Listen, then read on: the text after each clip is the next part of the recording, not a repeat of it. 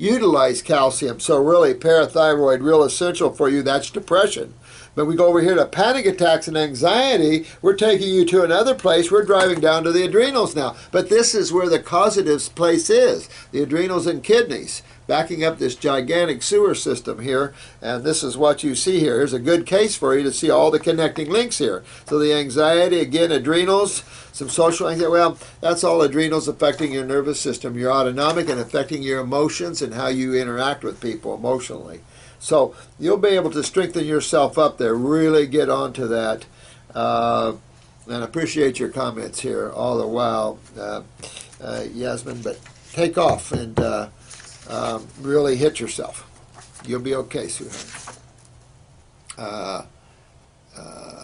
Maryland 207 Hendricks. We got some good cases today, don't we? We had some good cases, guys. Really good cases. Not to downplay any of these. These are very serious cases, but they're good cases for you to learn with. And I appreciate you guys allowing us to discuss your cases, because in school you have to understand we're going to talk about cases. There's nothing shameful about cases. This is an educational channel. This is, or at least our site is, and this is for you guys to learn how you deal with these things, because I want you all to be practitioners. When you pull yourself through these things, then you can help anybody else pull themselves through anything. That's the beauty of this. So you all are doing great. You all are really doing great. The momentum is growing. The power we're generating is growing. I love that. This is Thelia, I think, 303, I'll say. Let me see. When my mother was in her early 20s, I think I read it, before marriage and childbearing, she was giving a series of radiation treatments for adult acne. Yeah, and remember all these chemotherapy for acne. Chemotherapy for acne. I mean, this is insanity. Personally, I think she was a victim of the radiation experiments that a few Canadian hospitals did for the U.S. military. Oh, let me take a minute and puke. Oh, God. Ugh. Well, you know, I don't know about you guys, but I'm just tired of being on an ignorant, closed-minded, constipated planet. That's why you all like plants and animals better than you like your fellow man. I've never seen such low consciousness ever before. I've just never seen that. The human, when they went down into the, or up into the northern climates eating dead food, it stagnated their brain development. Even her oncologist was a flabbergasted at her receiving radiation for acne. No kidding. I would be too. I've seen one medical doctor freak out from what his comrades did, but I do that. I see what some naturopaths recommend, and I freak out. When a naturopath recommends protein diets, high-protein diets, turn in your degree and go home. You're not a naturopath. That's not naturopathy. Never was, never has been. That's medical thinking, and you went to a medical naturopathic school. So now she got a acute leukemia decades later. I think allopathics should be forced to take same treatment. So do I. Well, get rid of the leukemia. She's still alive. Leukemia is not difficult to get rid of, so really get that leukemia out of her. I mean, you're going to do it. Listen to this site here, 303, and get that out of her. If she's still here with us, and clean her up. Clean up the spleen, clean up the liver, get into the bone marrow, build up the bone marrow in her. I mean, chemo destroys bone marrow, spleen. I mean, look at what happens when you're on chemo. You lose your platelets, your red blood cells go down, your white blood cells go down. I mean, whew. Here's Mr. Crap. Simplicity. No crap. All right, my hazel eyes are gradually becoming blue again. Yeah! Good man. Love it, love it, love it, love it, love it. Wait a minute. I thought the eyes didn't change. Remember that? You guys are going to be at the top of the mountain, you guys. Top of the mountain. I addressed most of these. Okay. Feedback on something about number 2. I'm loving your videos. Thank you for your help. Let's see here. Helen, let me see what's going on here. When we get, I think my bowels are pretty clear. This is not really a movement. These stomach and bowel formula. Someone asked me about Rise and Shine. I know that guy. He was at my last detox class last year, matter of fact. and he's a good guy. Got a little trap though with using herbs. I only use organic herbs. No matter how big you get as an herb company, you demand and know where your herbs come from, and I always do. And they've got to be organic sources, wild crafted if you can, and from as within the same country as possible. So poor guy got in some problems there with the chompers and stuff. But I don't care whose program if it's really good. My issue is don't always use laxative type herbs. They're addictive. My formula is clean the mucoid plaque. Mucoid plaque is relatively simple and easy to clean off the bowel wall.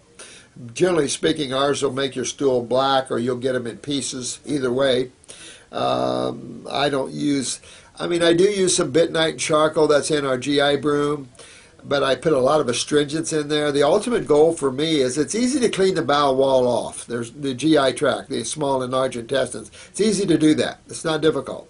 The real issue is in the wall. That's interstitial lymphatic constipation. That is a lot more serious. This is where most of the IBSs are, the cancers are, the polyps come from. Everything comes from where the cells are and the two fluids are.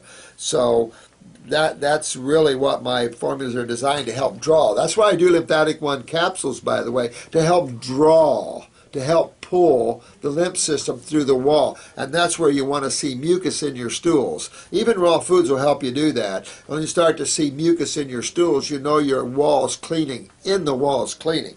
And that's really key there.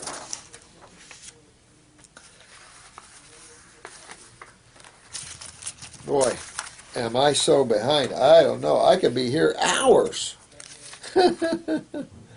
Thank you for all your comments. Duggar 4U777.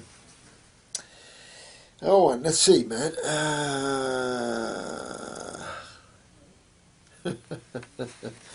I tell you what, it's unique. I've had a lot of people want to do this, but when they start working at these levels, sometimes you've got to be strong and compassionate and loving and be strong spiritually, because everybody coming to you is sick.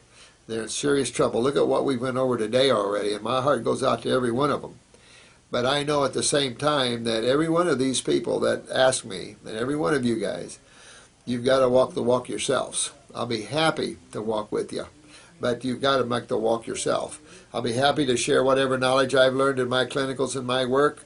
I do this as an educational purpose because I want you to power up with knowledge and get and learn. Don't be fooled anymore. Don't walk with fear.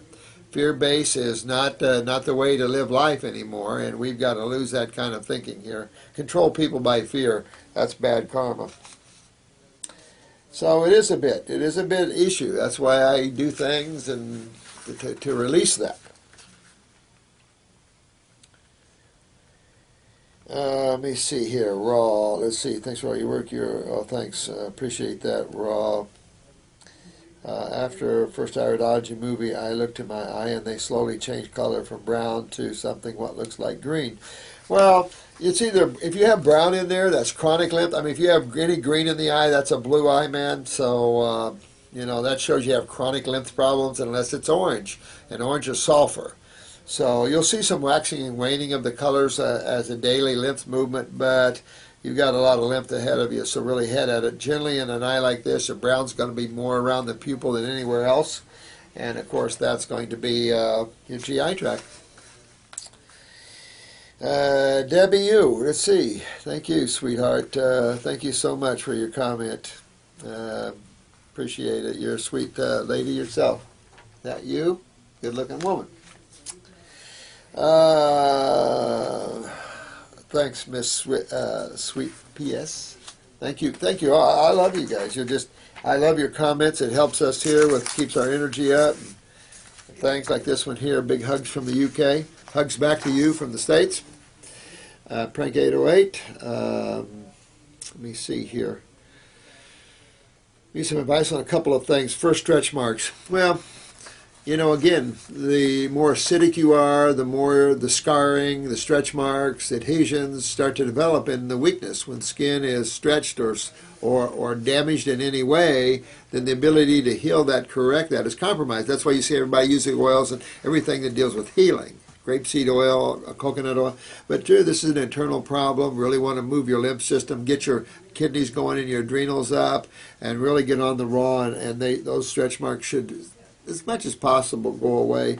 It depends what level you're at and how much you work. I have been plagued with it all my life. I have been overweight. Yeah, I mean, keep working with your lymph system. Work on your adrenals. Here's the overweightness again, going back to your adrenals again, and that lymph and the acidosis. I would also pick up on my parathyroid gland, make sure I'm utilizing calcium sufficiency for some repair and connective tissue there. So I would be doing that. I've been told that MSM helps.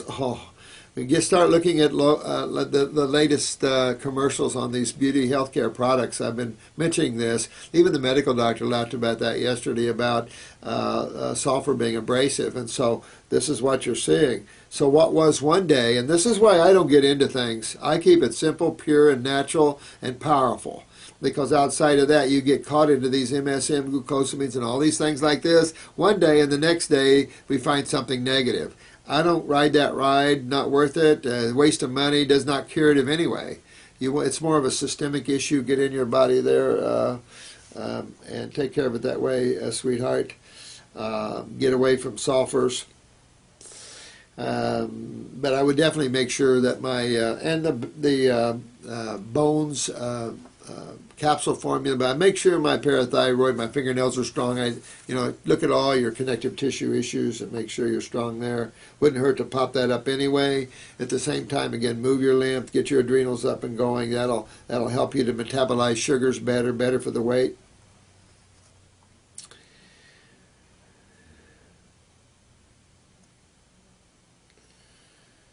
Let me see here. Second question is regarding my mom, who caught a deadly strain of E. coli in '96. It was the 1507 strain. She was in intensive care for a week, and they removed some of her bowel. During a biopsy, as she had bowel cancer at first. Oh my God! Once they worked out what it was, they gave her massive amounts of peptide for the pain. She was told that the E. coli would always remain in her gut. What? And there was no way to get rid of it, and it could flare up again in the future. Since contracting E. coli, her ingestion is poor. She falls to sleep after heavy meals and is always catching colds, flus, and bugs. Guess what her problem is? Culturing medium. Think of culturing medium when you're thinking of bacteriums or whatever. Think of culturing medium here. And so this is obvious. She's loaded. Her lymph system's backed up. She has weak kidneys. But look at you. You're fighting your overweight, you're fighting your adrenals, you're fighting your kidneys here, and look at your mom. This is where you got it. Of course, her lymph system's backed up in the wall of her gut, no question here. You'd want to check her parathyroid. She doesn't get too many adhesions or scar tissue from this surgery. And get on the Parasite M and G capsules. And that'll take that care of that E. coli. And I would keep her on it for a couple of months. At the same time, I'd get aggressive. I'd do lymphatic 1 capsule, stomach and bowel, whatever capsules. I would definitely do lymphatic 4, let's say at first, 2 kidney formulas, and really take off on her. And that'll clean her out, and she'll be in good shape.